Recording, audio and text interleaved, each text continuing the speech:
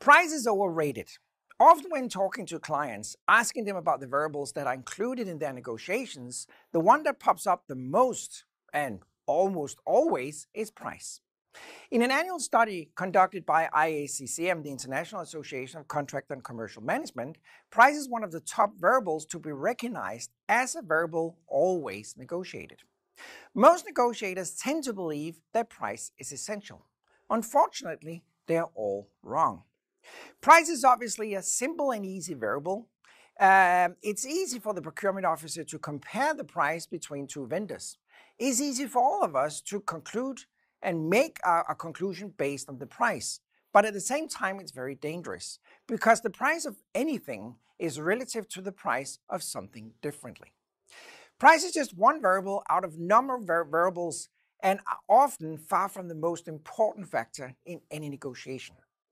In the world of economics, we're looking for the asymmetric values and cost between the parties.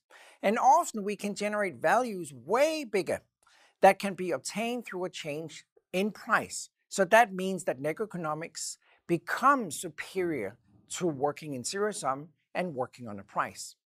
On top of that, price is always what I call a zero sum variable. That means if the vendor is successful getting a higher price, the customer will be paying.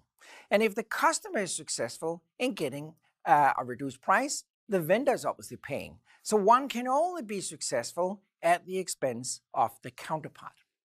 When working with suppliers, I always tell them that discounts should, in theory, be legal. And why? Because a discount hits the bottom line 100%. Economic doesn't. It's sometimes expensive buying something cheap. Remember, there's a big difference between a lot of money and something that might be expensive.